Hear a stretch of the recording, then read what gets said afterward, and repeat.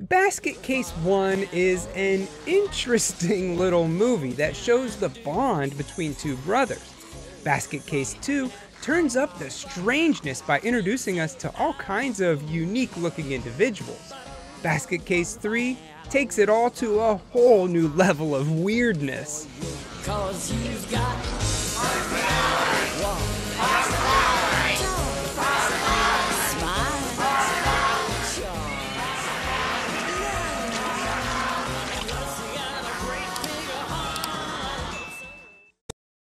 So, remember the worst scene from part 2?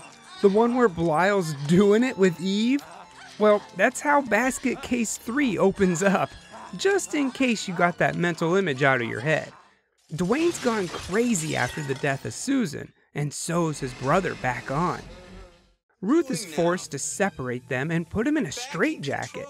Months go by, 9 months in fact, and the freaky family has to go on a vacation. You see, Eve is pregnant, and the only doctor Ruth trusts for the job is Uncle Hal, who lives in Georgia. So they load up and head out. All aboard! Leaving their turn signal on. Man, I hate when people do that. Next, we meet Uncle Hal and the local sheriff, who goes to check in on him and his son, Little Hal, who seems to have a knack for inventing things. As he leaves, we see Hal sitting up on top of the roof, and I don't know, he looks pretty normal, but just wait. Ruth pulls over for a supply run, and she gets a lot of condoms. Do any of these come in extra large? I guess she doesn't want another accident like Blyle and Eve had. Inside, she meets the sheriff, and outside, Dwayne meets the sheriff's daughter, Opal. Dwayne actually wants to get arrested, because if they take him in, then they'll have to bring in his brother too, and then they'll be together again. But Opal, being from Georgia, hasn't heard of the Bradley twins, so they're free to go. The bus makes it to Uncle Hal's, and he's happy to see everyone. All right, that's real looking good.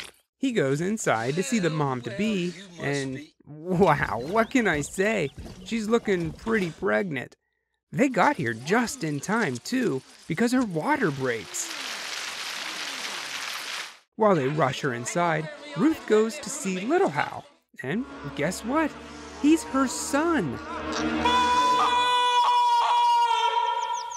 Yeah, remember in part 2 when Lou the editor mentioned Ruth had a son with 11 arms but died during childbirth? Well, he didn't die. It's just Uncle Hal adopted him. Not wanting Dwayne to miss the birth of his niece or nephew, Ruth begrudgingly takes the straitjacket off Dwayne. And as soon as she leaves the room, he jumps out the window.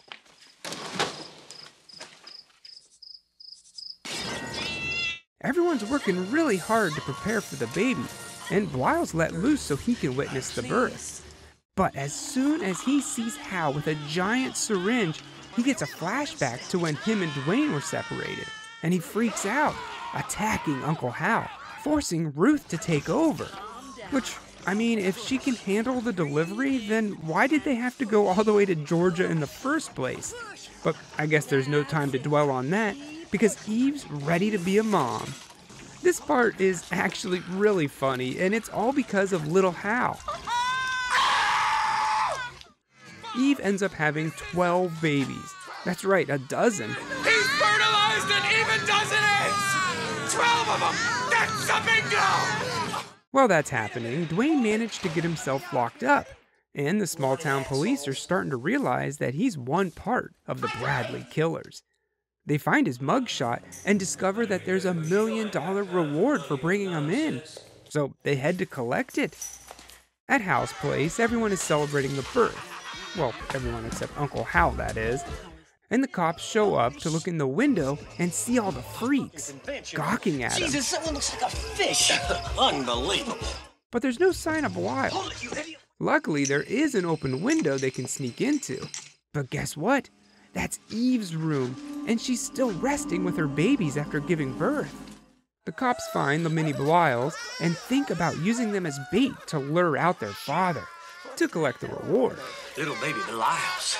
But Eve doesn't like that idea one bit, and she goes into attack mode. Jesus God, there he is, there he is! The cops aim and fire at her, thinking they shot Belial. But they don't wait around to find out, because they know that blast is gonna attract all the freaks, so they book it out of there. Back in the jail cell, because of his psychic connection, Dwayne can tell something's happening. But for no reason whatsoever, Opal starts to strip in front of him. It comes out of the blue, and I have no idea what triggered her. I guess she just has some kind of weird kink for guys in jail cells. You broke the law, and now you must pay. That is until she's feeling him up, and she touches his scar. What is that I'm touching? She starts to freak out a bit, just long enough for her dad to come in and put a stop to all of it. Not long after that, the other cops come in to tell him about what happened to them, and that they kidnapped Belial's babies. One cop says that he shot Belial, and Dwayne freaks out for a minute, but he can still feel him. He knows his brother's out there somewhere. The sheriff heads on over to Hal's house to try to get to the bottom of all this, and inside he confirms what his deputies told him. There really is a house full of freaks. Ruth is there, and she's ticked. She wants the babies returned right away. Things start to escalate until Hal, using one of his inventions, intervenes. He tells him he wants to meet the sheriff face to face, which apparently is the first time he's seen him. And here, we, the audience, get to see him for the first time as well, at least below the head. And yep, he's pretty weird. At the station, the cops are all worried about what they're up against. And they should be, because they find Belial outside and bring him in, where he attacks. Here we get to witness some truly beautiful special effects. I'm actually not even joking, I love it. But the reason this guy looks so goofy is because there was supposed to be blood gushing from his eyes and mouth. But they decided to make the movie less gory, which does kinda suck, but also then we wouldn't see this face. So I call it a win. Belial ends up killing every single one of the cops at the station, and one guy accidentally shoots Opal. The sheriff shows up right in time to see the carnage and to see Dwayne escaping with his brother. He fires a shot and ends up hitting Belial, but don't worry, they manage to patch him right up. The same can't be said for Opal, however, because she's dead. Dwayne takes Belial to an old factory just outside of town, where Hal gets to work building something that will help Belial get revenge for taking his babies. Duct tape would actually hold it now that I think about it, see?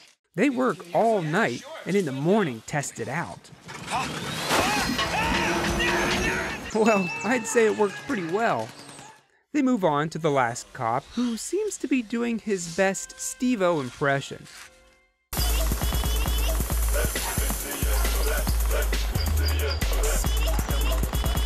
He's no match for an upgraded Belial though, and he's quickly killed too. Now it's only the sheriff left. After Eve's funeral, Ruth heads over to the police station to make a deal with him. He'll give back the babies, but they have to give up Belial. And surprisingly, she agrees to it, but he has to meet them at the old factory to make the exchange. To kill some time, the family goes to get a bite to eat, scaring the crap out of everyone inside the restaurant. A fun little cameo here is Casey. Yeah, remember her from the first movie? That's kinda cool. Anyway, that night the sheriff holds up his end of the bargain. But they never planned on giving up Belial. Instead, the two are gonna fight.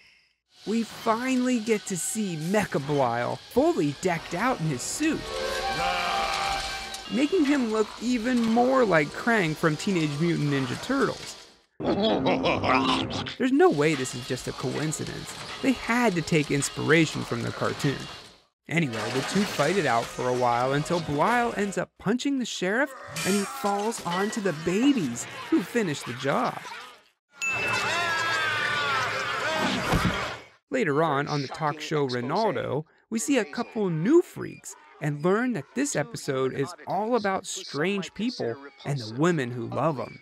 Just then, the backdrop falls, and we see all the familiar faces. Ruth takes over, and she says that this is their world now.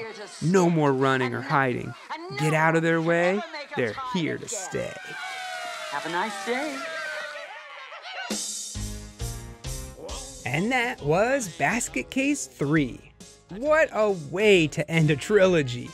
I can't really say that the series got better as it went on. However, it definitely got weirder, that's for sure. There is a lot of out-of-place moments in this one, like when Opal turns into a dominatrix for no reason, and then there's a part where two naked girls are seducing Belial in his dreams, which obviously I can't show that part, but it's just weird and it makes you feel uncomfortable. Like, is this what my life has become? Watching Basket Case 3 alone in the dark? I do have to say that the standout character here, besides Dwayne, is Little Hal. He's hilarious, and that birthing scene will always make me laugh. There is a lot to like here, but I think everyone would agree that Basket Case 3 is the weakest of the bunch.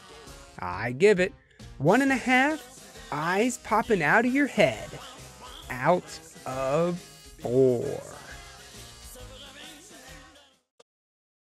Have you ever considered butterflies and how the very process of their creation recapitulates that of the universe and the music beheld therein? No.